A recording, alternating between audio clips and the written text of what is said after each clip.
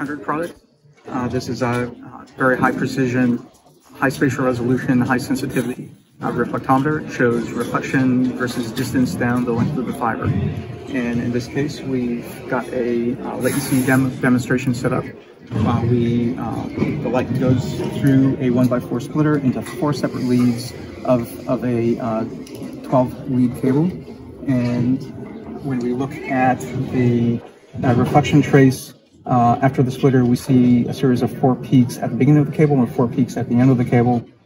The OBR allows you to highlight those peaks, the insertion loss, return loss associated with those reflection peaks. But in this case, most importantly, it gives you a very precise distance measurement.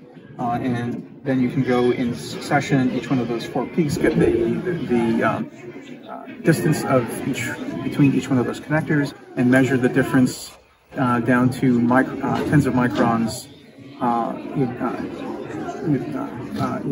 Find the difference in the distance of each one of those leads down to tens of microns. So that's very important for latency issues, for data centers that carry financial information, but it's also important for phased array radar systems that use fiber optic transmission.